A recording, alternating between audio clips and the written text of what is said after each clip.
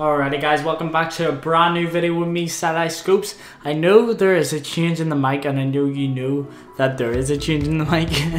It's because I have a new room setup term may come out, I don't know yet.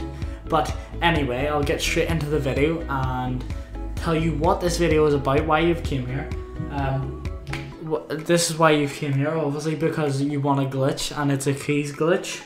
Really easy, really easy.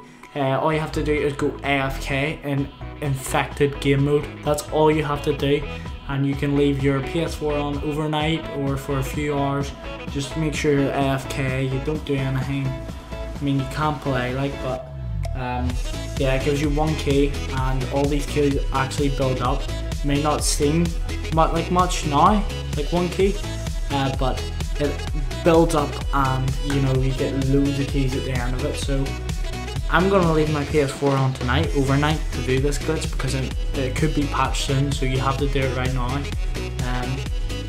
You know, it could be amazing. Hopefully I'll get a good amount of keys out of this. I've got like loads already, so you know, hopefully I get a good amount of keys out of this. They don't kick you for inactivity. They don't kick you for anything. You start with new lobbies, so if like the game finishes, you start new lobbies, and each game is like 3 to 4 minutes long.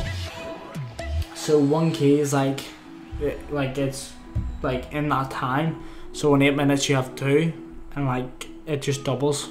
So it's pretty good, like, and you know, you can have loads of keys at the end of it. You can do the maths to work out the keys. It's like 3 times, I don't know, whatever. But yeah, it's really easy, really cool glitch, and hope you guys enjoyed the new mic.